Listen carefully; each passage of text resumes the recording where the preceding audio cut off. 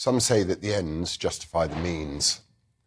I sometimes wonder what the blue-haired, progressive, pride flag-waving, non-binary they-thems think when they stumble across a video of an illegal cobalt mine which has collapsed on a group of the poorest people of colour on Earth, marginalising them from much-needed oxygen. These poor souls who spend every waking hour inhaling toxic fumes to get to the precious rare earth metals which fuel the West's obsession with batteries. Batteries for phone to tweet about social justice and climate justice. Oh, the irony. Batteries for brand new slinky laptops to write university homilies about systemic and structural racism upon.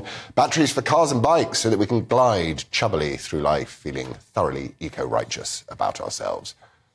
I wonder if the blue-hairs pause sometimes to reflect when watching a father desperately raking at the ground with his bloodied bare hands, searching for a lost son under the rubble.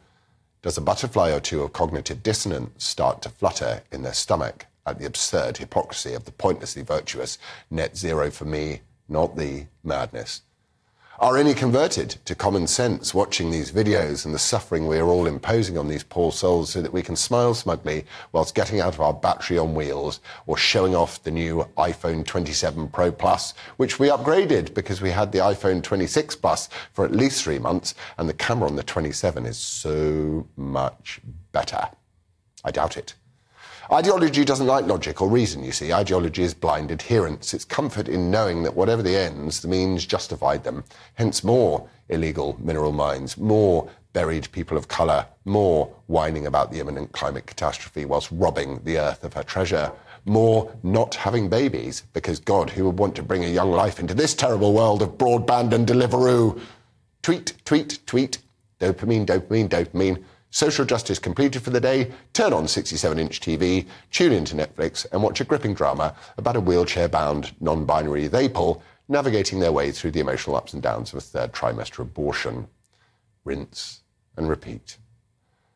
The world has gone truly mad, is so many people's first thought as they cautiously open an eye each morning and take in the coming day, reflecting on what they must remember not to say for fear of offending the wrong person.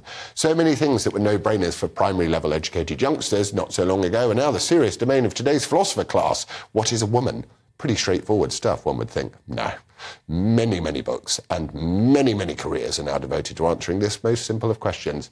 Genuinely smart people drawing lazy false equivalences between the gay and lesbian civil rights movement of the 60s, 70s and 80s and today's trans cult. Homosexuality being compared to a satanic movement which delights at the chopping off of healthy breasts from young girls or hatchet job inversions of healthy boys' penises, procedures which look like they were done by some half-wit Neolithic surgeon who managed to get his hand on a sharp piece of flint this morning. Is it any wonder, then, that people just shut their mouths, stare at the floor and try to avoid saying anything wrong, just to get through the day so they can pay their ever-inflating rent, food bills, travel costs or mortgage?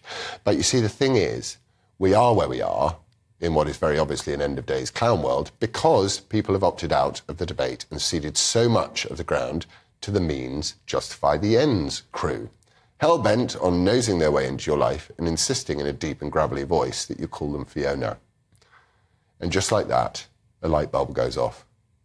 This can all stop tomorrow if the sensible people refuse to play ball anymore.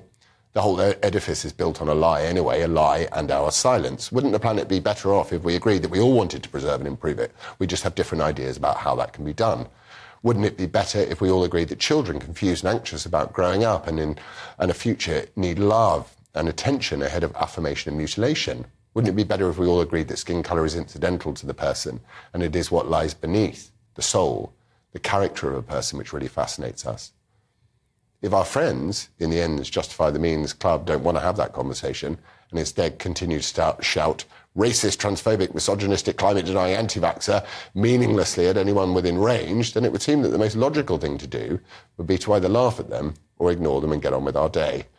Now, no one knows what is going to happen tomorrow, and it would be foolish to trust someone who says that they do.